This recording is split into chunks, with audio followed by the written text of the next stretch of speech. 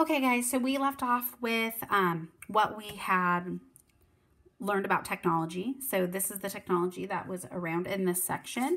And then here are the things that this technology was able to do.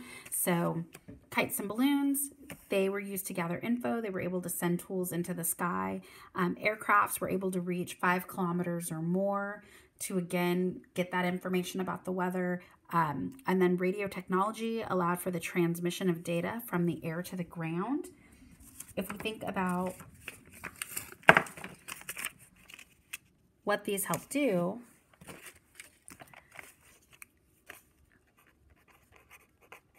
learn more about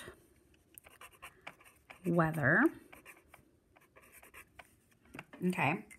Now, in our last section, I'll move that. Out in space, looking back home. In the late 20th century, advances in aeronautics led to more powerful rockets that lifted satellites into orbit around Earth.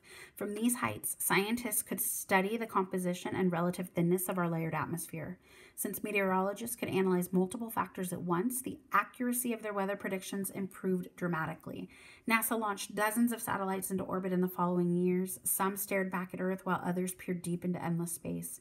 They gathered astronomical data about the ages of planets and galaxies. Sensors and supercomputers measured things such as Earth's diameter with incredible accuracy. Because of this technology, scientists could develop more reliable models about Earth systems. For example, they could form theories to show how climate might change over time. Space missions continue to venture farther from home. Even so, nothing compares to seeing Earth the old way, with our own eyes.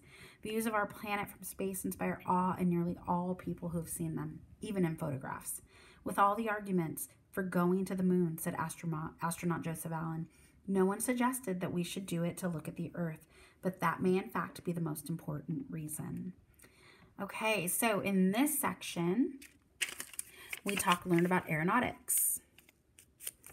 So, rockets sent satellites up into space. Sensors and supercomputers were used to gather data.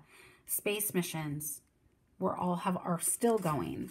And so as a result of those things, scientists are able to develop more reliable models about Earth systems.